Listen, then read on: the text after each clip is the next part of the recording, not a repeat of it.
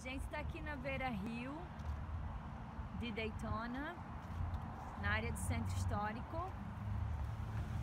Nós vamos para a nossa segunda atração do dia aqui, que é a Angell Phelps, que é a fábrica de chocolate que oferece tours gratuita 10 da manhã, 11 da manhã, meio-dia, 1h. A gente faz a tour, compra um chocolatezinho e daí nós vamos dar uma volta aqui, mostrar o centro histórico.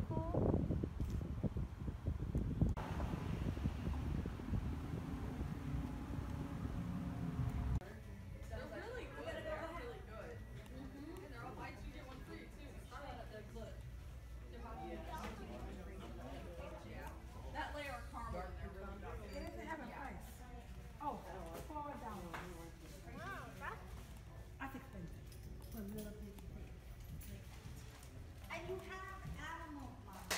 You just counted 70 of them. You had 2 of them in your car.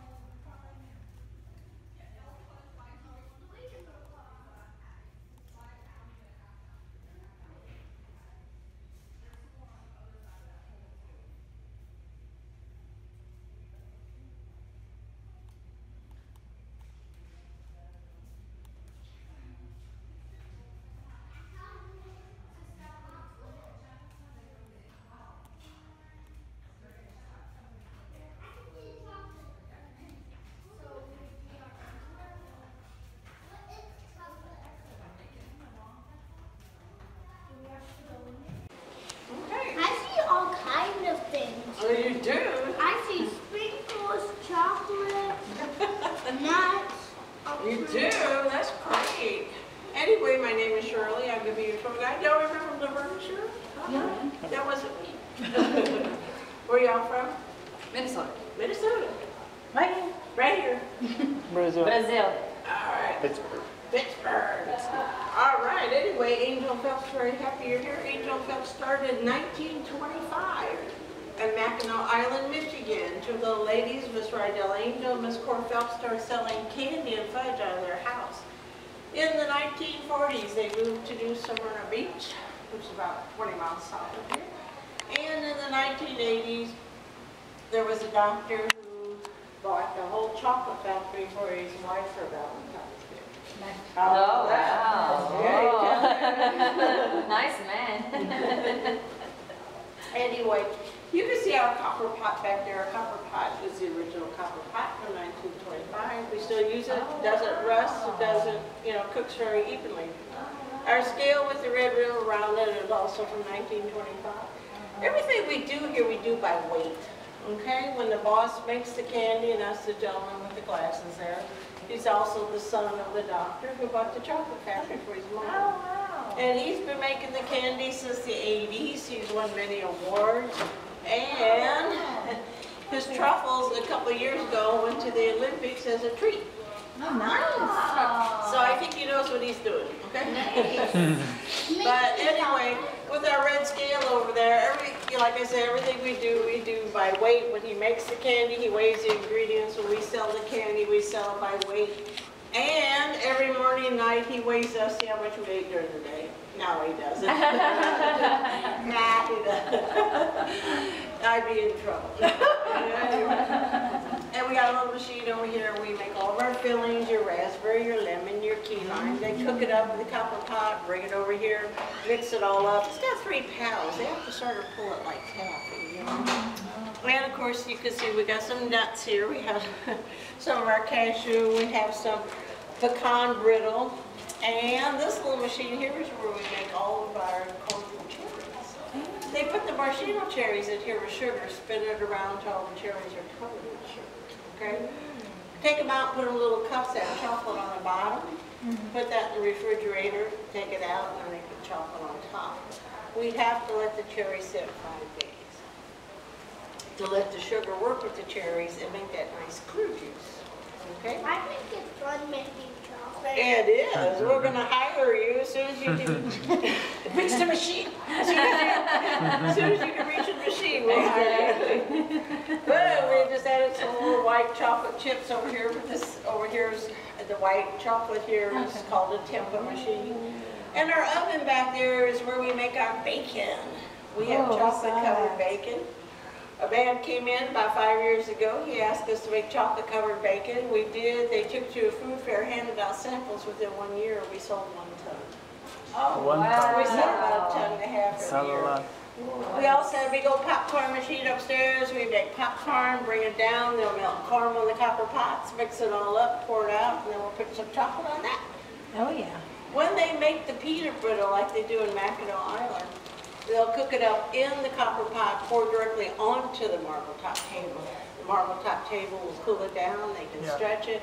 Once it gets nice and hard, they go ahead and break it up and put it right down. And we have dog biscuits. We dip in white chocolate. White chocolate will not hurt your animal because there's no cocoa in it. And we have Twinkies. We have Rice Krispie treats. We put chocolate on everything. Pretty much. And if y'all stand here, the chocolate's going to come down and cover y'all. Oh, yeah. Wouldn't that be fun? Just open your mouth and chocolate will come down. So, be a little messy driving home that night. So anyway, you can see the guys. So you don't see a lot of big old machinery because most of everything we do is done by hand. And so those guys are our machinery, okay? So they're doing all the work here, which I think is neat too. And the boss comes in all the time, so there's nice quality control and stuff like that too. And being a little gourmet shop, we make our candy and our fudge and stuff as we need it. So you know your candy and stuff is going to be fresh because we make it as we need it. On the table over there, they have some of the, is what you would call like a Heath bar. They've got some toffee there, and they're going to be putting some chocolate on that and putting some nuts on top. So it's sort of like a Heath bar. So, but this is where everything gets made.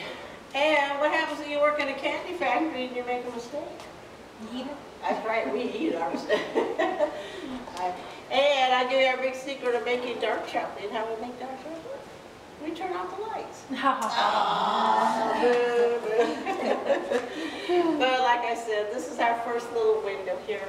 But you know what? It's a little kitchen, but all that chocolate out there was made in this little kitchen, which I think this says a lot. There's a lot of chocolate out there. There's a lot of chocolate out there. So this is how your cocoa beans grow. Your cocoa beans grow in these pods. If you notice that they grow towards the bottom of the tree. When they get ripe, they open up. There's 3 parts. You have your seed, they grind up in the cocoa powder. You have a nib that they melt for chocolate liqueur. You have a pulp. Pulp is what they make cocoa butter out of. Now, they tell me it takes almost 700 of these little pods to make 1 pound of chocolate, because look how Whoa, tiny your 700. Wow. Oh, wow. Hi. Hi. So this is your cocoa seed right here. That's what comes out of here. Your trees will grow around the equator where it's nice and warm. They grow around West Africa, South America, and Hawaii. I always volunteer to go to Hawaii, but they won't send me. Of course, they got volcanoes going right now. I don't want to go. And this is our enrobing room now. Oh, goody. He put his mask on. EJ wears a mask so he doesn't eat everything, okay? Anyways, for his beard. He's got a little beard. So I tease him and I said, where's your mask?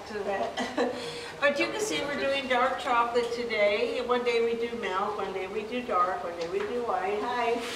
The chips? What we do here is we got our chips. We use the Martin sea salt with the little I thought grooves they so was that the Jimmy. chocolate can get down into there. And what Joe is doing there is he's making sure the chocolate is covered on the front and back and taking off excess chocolate, okay? And we have over here, he's dipping some chocolate here for us. And we have a little faucet there that keeps spitting out chocolate. Yeah. What they can do there is that they can go ahead and take a mold, like, you know, for shells or something like that, and put it under there, fill it to the right amount, put it on the vibrating table next to it.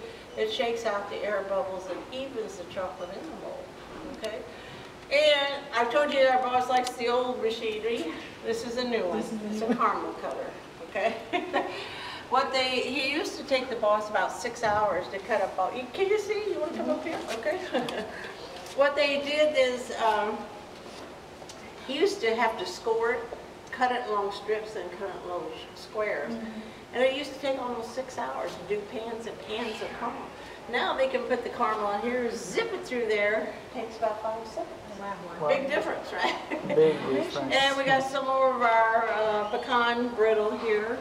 And we also have white chocolate eggs to go with our White bacon. chocolate. My brother came down from Illinois at Bike Week, and I said, "Here's your breakfast." He didn't think it was funny. But it's white chocolate. He ate it later, okay? But we got all kinds of neat things that we do, which I think is pretty neat. They got the white chocolate eggs to go with it. But this is where they put the chocolate on everything and keep it going at all times. And each little chip now has to be done separate, okay? So when it goes through there, they have to do each little chip. He's taking each chip and making sure, you know, he's taking off excess and making sure there's chocolate. When they're doing the fillings, like your raspberry, your lemon, your key lime, it's very, very important that they mark the top for us, okay? They will take, like if it's orange cream, they will take white chocolate, put a little orange food coloring in it, and mark the top with a little stripe. If they don't do that, we don't know what's inside. Once it gets covered up in chocolate, we're out of luck. I have to take a bite out of each piece and say, "Is that the one you want?" That's a tough job, so but they mark the top for us, which is good. You know, they have to mark the top for us. Even if they do the peanut butter and the caramel, because they're both squares, so they have to mark the top. On the peanut butter, they'll take, you know how when you make a peanut butter cookie, you take a fork and sort of put a little, they sort of put like 3 lines on top, and then the caramel will just have one little curl like that. But they always have to mark the top so we know what we're dealing with. Yeah. So I think it's pretty neat. But this is where everything's going to get covered up on chocolate. And we'll put you on there, we'll cover you up. No, never mind. Wouldn't that be fun? Anyway, what's going to happen now with the potato chips? It's going to go through this long cooling device. The cooling device starts out about 58 degrees, drops down to about 48. It does not freeze the chocolate, but it sets it, okay? And it takes about 10 minutes from that end to this end, but when it comes out, they can box it or bake it, whatever they have to. And this is really cool here. This is a 1940 machine, okay? What they do, it has a plate in here with 48 little holes. When they make the filling down there, they bring it up here, put it in here, close the lid, turn the crank, it pushes the lid down, pushes the filling down through the holes, out comes your little candy. Again, that's why it's important to mark the top, because our candies, like the raspberry, they're all the same size, okay? But 1940, we're still using it. All the filling out there went through this little machine. I think it's pretty cool. We have alligators, starfish, conch shells. We have all kinds of stuff. Look at our playing cards with the poker chip. Oh, that's cute. We have a gentleman that plays a lot of cards. He came in and he ordered about 200. And if you get dealt the wrong hand, you just eat it. No problem, no problem. So I think that's neat. Our boss has made full-size basketballs. He's made full-size footballs. And on those footballs, you know, he'll put the logo on it, like it's the Patriots or whatever. And it's not just a shell either. They're about 45% solid. And he's made, during Thanksgiving, a couple of years ago, he made 2 17.5-pound turkeys. Wow. Oh, wow. And he sold those at $300. And he's got a Santa Claus about 3 feet that he sells for about $800. Wow. Do you want to order 2? And you can see we got some more goodies coming up here. Wow. And yeah, we got all kinds of goodies, don't we? She's the cutest lady. Anyway, we have little footprints and we do the toenails. How about that? Oh, yeah. And we got some little race cars. We got some Christmas trees, but they're not decorated yet with their bulbs, right? And 2 of my favorites. Is number 1, look at her high heels. How cute. I gave my daughter one and she texted me and said she ate her shoes, so I hope she ate the right one. But that's one. And look at our bride and groom pretzel sticks. This is all hand done, and we did about 300 for a wedding 2 weeks ago. We got a little diamond ring. We also have a little sonogram here, and they have a a white chocolate disc, and you can put on there if it's a boy, girl, or the baby's name if you want to. Or you got a little bride groove for on top of the wedding cake. I love the shoe though, it's one of my favorites. And back here is our shipping area. We are online and we ship anywhere in the United States. And this is how they're doing the honeybees. He's doing this by hand. He's dropping the caramel. He's got pecans, drop the caramel in there. Once that sets, they go ahead and break it up and put chocolate on that. Now, a lot of people call that a turtle, okay? We do not use the name turtle. It's supposed to be a franchise name. So they had a big buzz about it, came out with honeybees. There's no honey or bees in it. It's just going to be your caramel and your nuts and your chocolate. So this is the best part. We're going to get some goodies. On our goodie trays, we have milk and dark potato chips. We have milk and dark caramels. We have milk and dark honeybees. We have milk and dark pretzels. And who's going to be brave and try the bacon? Oh, oh yeah. All right. Everybody gets 2 pieces, please. If you reach the machines, we'll hire you, okay? She wants to get hired. Yeah, if you can reach up there, we'll get you a job. We'll probably have you be the taster. How's that? You taste everything. Taster is good. Taster is good. Hang on right here. We're just good. Okay.